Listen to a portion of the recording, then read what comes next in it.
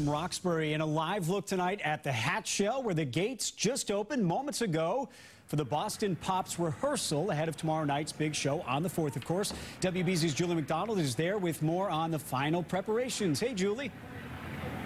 Hey, Liam. Happy 3rd of July. And actually, any minute now, we are waiting for those gates to open and for the first few in line to start trickling in.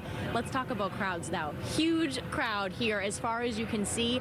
And then we can see that that line wraps around all the way down here. Lots of people dressed in their red, white, and blue, waiting patiently to get in and begin their celebrations.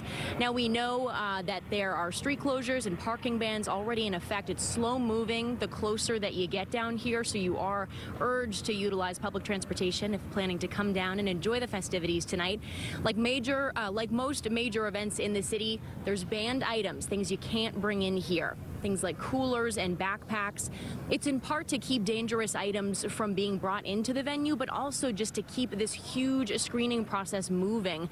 A cooler or backpack with zippers obviously takes much longer to search than a clear bag or a small purse. And it's important to keep things going with crowds like this. Police estimate 100,000 people coming to the rehearsal tonight, with up to 300,000 for the full event with fireworks tomorrow. Today, the colonel talked about how the visible presence of police is such a key part of keeping families and friends safe during this annual event. You'll see many troopers and police officers. We have our federal partners that are out there. We also have officers in federal law enforcement that you will not see. Behavioral detection officers that we put in place.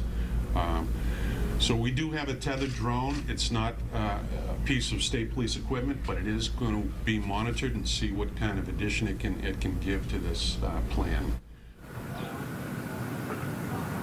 Now, the colonel did say there are no credible threats at this time, but that doesn't mean complacency. Their fusion center is working closely with the Joint Terrorism Task Force, the FBI, Homeland Security.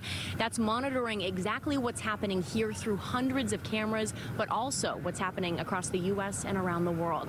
Stay with WBZ for the latest from what's going on here as Boston gets ready to celebrate. Juli McDonald, back to you.